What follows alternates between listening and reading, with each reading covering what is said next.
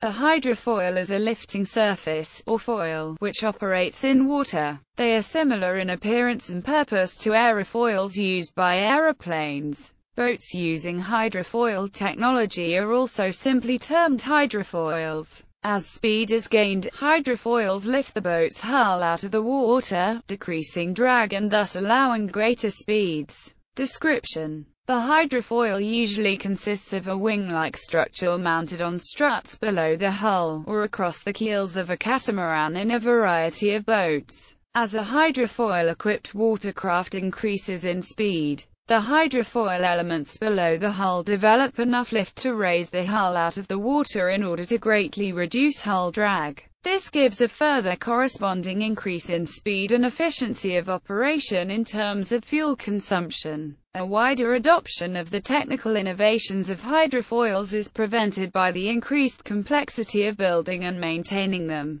Hydrofoils are generally prohibitively more expensive than conventional watercraft. However, the design is simple enough that there are many human-powered hydrofoil designs. Amateur experimentation and development of the concept is popular. Hydrodynamic mechanics. Since air and water are governed by similar fluid equations, albeit with vastly different levels of viscosity, density, and compressibility, the hydrofoil and airfoil create lift in identical ways. The foil is shaped to move smoothly through the water, causing the flow to be deflected downward, which, according to Newton's third law of motion, exerts an upward force on the foil. This turning of the water causes higher pressure on the bottom and reduced pressure on the top of the foil. This pressure difference is accompanied by a velocity difference, via Bernoulli's principle. So the resulting flow field about the foil has a higher average velocity on one side than the other. When used as a lifting element on a hydrofoil boat, this upward force lifts the body of the vessel, decreasing drag and increasing speed.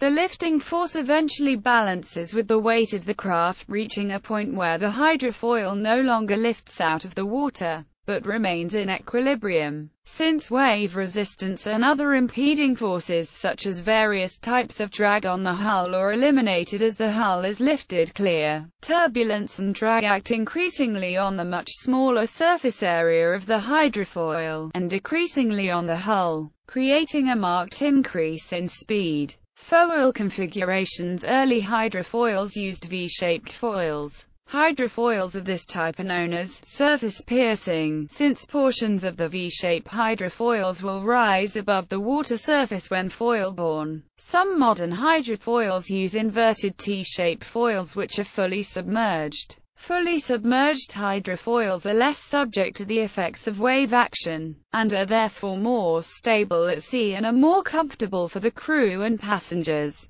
This type of configuration, however, is not self-stabilizing. The angle of attack on the hydrofoils needs to be adjusted continuously in accordance to the changing conditions. A control process that is performed by sensors, a computer and active surfaces. History. Prototypes. Italian inventor Enrico Forlanini began working on hydrofoils in 1898 and used a ladder foils system. Forlanini obtained patents in Britain and the United States for his ideas and designs. Between 1899 and 1901, British boat designer John Thornycroft worked on a series of models with a stepped hull and single bow foil. In 1909 his company built the full-scale 22-foot longboat, Miranda 3. Driven by a 60-horsepower engine, it rode on a bow foil and flat stern. The subsequent Miranda IV was credited with a speed of 35 knots. A March 1906 Scientific American article by American hydrofoil pioneer William E. Meacham explained the basic principle of hydrofoils. Alexander Graham Bell considered the invention of the hydroplane a very significant achievement, and after reading the article began to sketch concepts of what is now called a hydrofoil boat. With his chief engineer Casey Baldwin, Bell began hydrofoil experiments in the summer of 1908. Baldwin studied the work of the Italian inventor Enrico Forlanini and began testing models based on his designs. which led them to the development of hydrofoil watercraft. During Bell's World Tour of 1910–1911, Bell and Baldwin met with Forlanini in Italy, where they rowed in his hydrofoil boat over Lake Maggiore. Baldwin described it as being as smooth as flying. On returning to Bell's large laboratory at his Benbrae estate near Beao, Nova Scotia, they experimented with a number of designs, culminating in Bell's HD4. Using Renault engines, a top speed of 87 km per hour was achieved, accelerating rapidly, taking waves without difficulty, steering well and showing good stability. Bell's report to the United States Navy permitted him to obtain two 260 kW engines. On 9 September 1919, the HD4 set a world marine speed record of 114 km per hour, a record which stood for 2 decades. A full-scale replica of the HD4 is viewable at the Alexander Graham Bell National Historic Site Museum in Beao, Nova Scotia. In the early 1950s, an English couple built the White Hawk, a jet-powered hydrofoil watercraft, in an attempt to beat the absolute water speed record. However, in tests, White Hawk could barely top the record-breaking speed of the 1919 HD4. The designers had faced an engineering phenomenon that limits the top speed of even modern hydrofoils. Cavitation disturbs the lift created by the foils as they move through the water at speed above 60 knots, bending the lifting foil. First passenger boats. German engineer Hans von Schertl worked on hydrofoils prior to and during World War II in Germany. After the war, Schertl's team was captured by the Russians. As Germany was not authorized to build fast boats, Schertl himself went to Switzerland, where he established the Supremar company. In 1952, Supremar launched the first commercial hydrofoil, PT-10, Freccia d'Oro, in Lake Maggiore, between Switzerland and Italy. The PT-10 is of surface-piercing type. It can carry 32 passengers and travel at 35 knots. In 1968, Hussein Najadi, the Bahraini-born banker, acquired the Supremar and expanded its operations into Japan, Hong Kong, Singapore, the UK, Norway and the US. General Dynamics of the United States became its licensee, and the Pentagon awarded its first R&D naval research project in the field of supercavitation. Hitachi Shipbuilding of Osaka, Japan, was another licensee of Supremar, as well as many leading ship owners and shipyards in the OECD countries. From 1952 to 1971, Supremar designed many models of hydrofoils. PT-20, PT-50, PT-75, PT-100 and PT-150. All are of surface-piercing type, except the PT-150 combining a surface-piercing foil forward with a fully submerged foil in the aft location. Over 200 of Supremar's design were built, most of them by Rodriguez in Italy. During the same period, the Soviet Union experimented extensively with hydrofoils, constructing hydrofoil river boats and ferries with streamlined designs during the Cold War period and into the 1980s. Such vessels include the Raketa type, followed by the larger Meteor type and the smaller Voskhod type. One of the most successful Soviet inventor in this area was Rostislav Alexeyev, who some consider the father of the modern hydrofoil due to his 1950s-era high-speed hydrofoil designs. Later, circa 1970s, Alexeyev combined his hydrofoil experience with the surface effect principle to create the aeroplan. In 1961, Sri International issued a study on the economic feasibility of passenger hydrofoil craft in U.S. domestic and foreign commerce. Commercial use of hydrofoils in the U.S. first appeared in 1961 when two commuter vessels were commissioned by Harry Gale Nye, Jr.'s North American hydrofoils to service the route from Atlantic Highlands, New Jersey to the financial district of Lower Manhattan. Military usage. In Canada during World War II, Baldwin worked on an experimental smoke-laying hydrofoil that was later superseded by other smoke-laying technology and an experimental target towing hydrofoil. The forward two foil assemblies of what is believed to be the latter hydrofoil were salvaged in the mid-1960s from a derelict hulk in Baddeck, Nova Scotia by Colin McGregor-Stevens. These were donated to the Maritime Museum in Halifax, Nova Scotia. The Canadian Armed Forces built and tested a number of hydrofoils, which culminated in the high-speed anti-submarine hydrofoil HMCS Brasseur in the late 1960s. However, the program was cancelled in the early 1970s due to a shift away from anti-submarine warfare by the Canadian military. The Brasseur was a surface-piercing type that performed well during her trials, reaching a maximum speed of 63 knots. The USSR introduced several hydrofoil-based fast attack craft into their navy, principally the Saranka-class missile boat, a unique vessel built in the 1970s. The Toria-class torpedo boat, which was introduced in 1972 and still remains in service today. The Matkar-class missile boat, which was introduced in the 1980s and still remains in service today. The Muravi-class patrol boat, which was introduced in the 1980s and still remains in service today. The U.S. Navy began experiments with hydrofoils in the mid-1950s by funding a sailing vessel that used hydrofoils to reach speeds in the 30 miles per hour range. The XCH-4, designed by William P. Kyle, exceeded speeds of 65 miles per hour and was mistaken for a seaplane due to its shape. The U.S. Navy implemented a small number of combat hydrofoils, such as the Pegasus class, from 1977 through 1993. These hydrofoils were fast and well-armed, and were capable of sinking all but the largest surface vessels.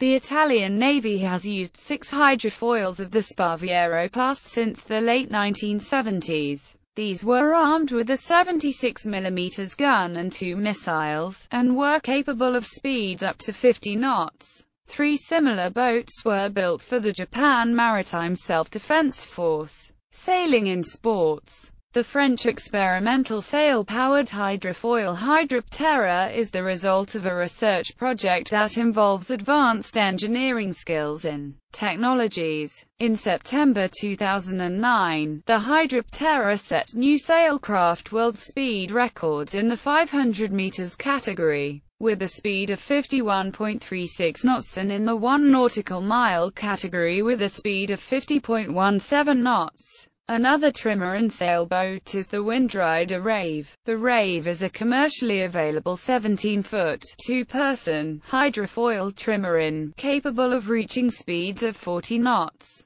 The boat was designed by Jim Brown. The moth dinghy has evolved into some radical foil configurations. Hobie sailboats produced a production foiling trimmer the Hobie Trifoiler, the fastest production sailboat. Trifoilers have clocked speeds upward of 30 knots. A new kayak design, called Flyak, has hydrofoils that lift the kayak enough to significantly reduce drag, allowing speeds of up to 27 km per hour. Some surfers have developed surfboards with hydrofoils called foilboards, specifically aimed at surfing big waves further out to sea. Modern passenger boats. Soviet-built Voskhodi's are one of the most successful passenger hydrofoil designs. Manufactured in Russia and Ukraine, they are in service in more than 20 countries. The most recent model, Voskhod 2MFFF, also known as Aerofoil, was built in Feodosia for the Dutch public transport operator Connexin. The Boeing 929 is widely used in Asia for passenger services between the many islands of Japan, between Hong Kong and Macau, and on the Korean peninsula. Current operators of hydrofoils include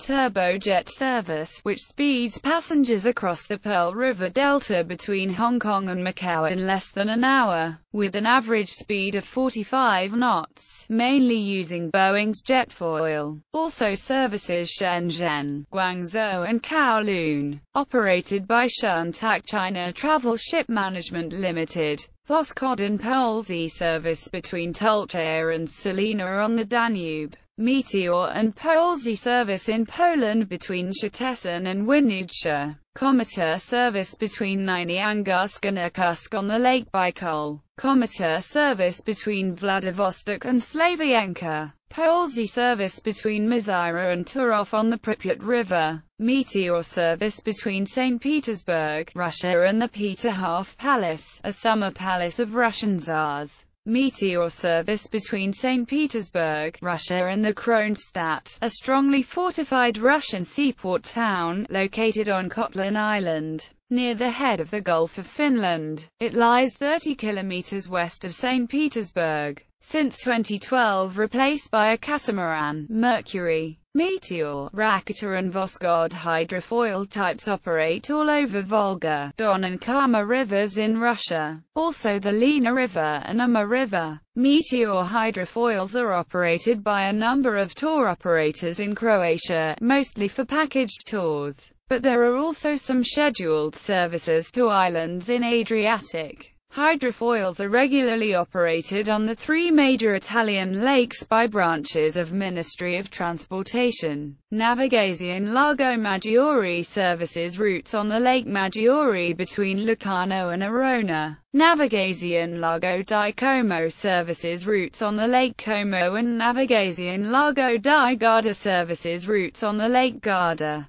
3 units of the Rodriguez RHS 150 type operate on each lake, for a total of 9 hydrofoils. Navigazione Lago di Como still operates the last Rodriguez RHS 70 in active service in Italy. Former Russian hydrofoils are used in southern Italy for connection with islands of Lazio and Campania. SNAV has 5 RHS 200, RHS 160 and RHS 150 used in the connections between Naples and the islands of Capri and Ischia. Regular hydrofoil service from Istanbul to Yalova. Hellenic Seaways operate their Flying Dolphin service over many routes in the Aegean, between the Cycladic Islands, Saronic Gulf Islands such as Aegina and Poros and Athens. Meteor, Polsey and Voskhod hydrofoil types operate in Hungary. MAHART Parsnave Limited operates scheduled hydrofoil liners between Budapest, Bratislava and Vienna, inland liners between Budapest and the Danube Bend, and theme cruises to Comorom, Salt, Kaloxa and Mohacs. Voskhod Flying Dolphin services are currently operated by Joy Cruises between Corfu and Paxos. They run from Corfu port to Chios using 2 hydrofoils, Ilida and Ilida II. Russian hydrofoils of the Komitar type operated on the Bulgarian Black Sea coast connecting Varna, Nizhbar, Burgas, Sozopol, Primorsko, and Zarajevo, and Raketa and Meteor models served the Bulgarian Danube ports between Rus and Vidin. Both services were discontinued in the 1990s. In 2011 the service reopened between Varna, Nizhbar, Burgas and Sozopol by Bulgarian Hydrofoils Limited. Vietnamese Green Line Company operates hourly shuttle service between Ho Chi Minh City, Vung Tau and Con Dao Island. Hydrofoil lines using the Russian-built Meteor type also connect Haiphong, Ha Long and Mong Kai in North Vietnam, Phan Thiet and Phu Quai Island, and between Rache Gia and Phu Quoc Island in the south.